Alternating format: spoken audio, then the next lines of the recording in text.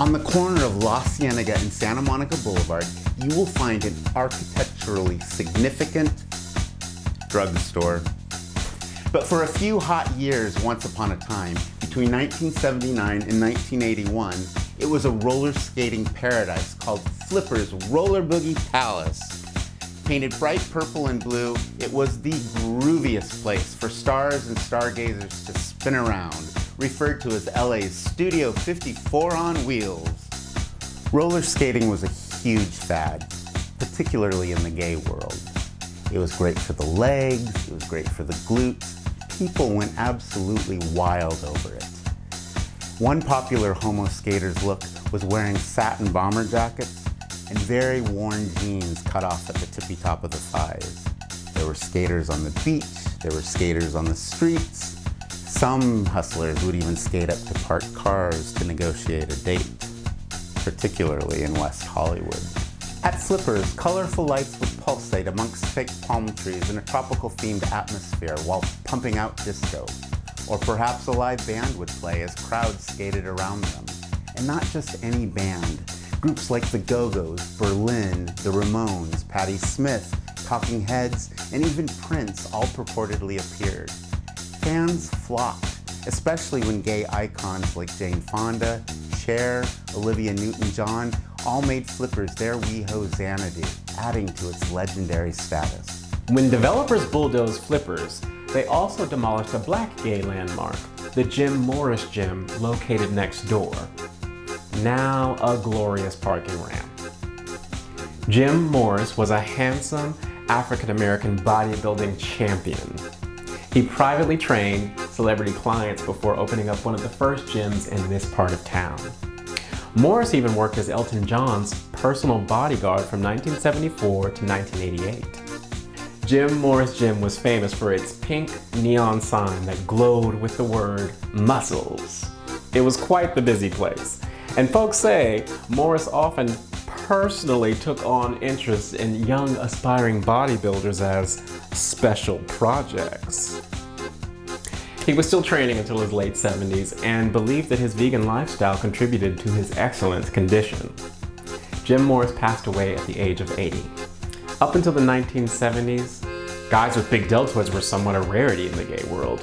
Many gay American men had grown up with the idea that athletics were for straight men only and had never developed their bodies. But in the 1970s, that changed big time.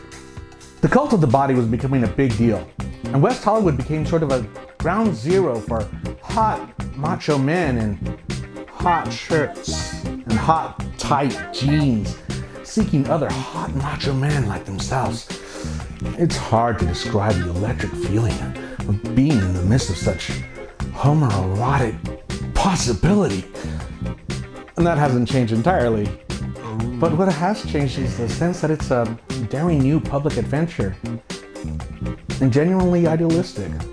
Back in the day, exploring one's gay sexuality felt like a righteous political and moral cause. There was the feeling of inventing something new and world-changing. To paraphrase Oscar Wilde, the love that dare not speak its name was finally never going to shut up.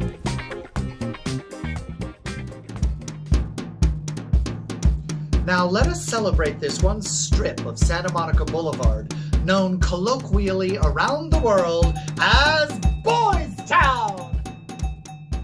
Apparently, the name Boystown comes from an actual Catholic charity orphanage for underprivileged and delinquent youth, run by friendly priests. Leave it to the gays to twist some sexual innuendo into something so spotlessly innocent as the Catholic Church. Right? Though West Hollywood is certainly bigger than this one street, the Boulevard carries the distinction of being one of the most publicly gay streets in Los Angeles. It has the highest concentration of gay bars in the whole city. It hosts an annual massive gay pride festival for over 30 years, and it hosts the wildly festive street carnival for Halloween. Actually, both of these events have interesting origins. Before moving to West Hollywood on Santa Monica Boulevard in 1979, the first Christopher Street West Gay Pride Parade was organized by Morris Kite, Troy Perry, and Bob Humphreys. It began at Hollywood Boulevard and McCadden Place on June 28, 1970, reflecting a time when the area had stronger gay associations. There were pride marches in New York City and Chicago that year, but Los Angeles has the distinction of holding the world's first ever officially permitted pride parade. But it wasn't easy to accomplish. The LAPD put up several hurdles against it happening, surprise, surprise, but fortunately the ACLU stepped in to help. Today, while some folks argue about the proliferation of near-naked men on parade floats, or the over-commercialization of pride, it's important to remember the hard-fought struggle the freedom to celebrate represents. As for Halloween, it used to be carefree and cruisy over all of Los Angeles. Public outdoor parties, private mass balls, and drag and Dracula are common occurrences on that night. By the 1970s, WeHo became informally established as the place to party and strut your costume creativity. The West Hollywood Halloween Carnival regularly attracts around 500,000 people each year. Sure, there are always complaints that it's become overrun by straight tourists and shutterbugs, who come merely to gawk at the cleverly costumed queens rather than celebrate the gay bigotry that some love. But if you're going to get all dressed up, you need an audience, right? Or as I like to say, victims. Another note about the streets of WeHo. Yes, some places were notoriously wild pickup scenes. The alleys along Melrose Avenue were particularly crazed in the 80s. And prior to that, Robertson Boulevard was known for its outrageous shenanigans. Eventually, however, gay organizations partnered with the LAPD to put a stop to all that compulsive behavior. Many activists were incensed that community leaders seemed to take sides with literally the sex police. Some called it the price of acceptance, others called it an obscene obsession with respectability. And this is a division that continues to this day.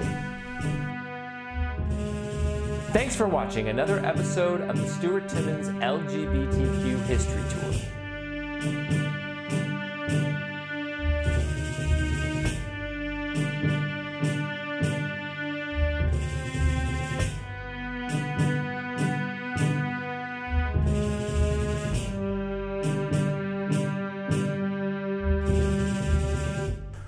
Homoerotic possibility.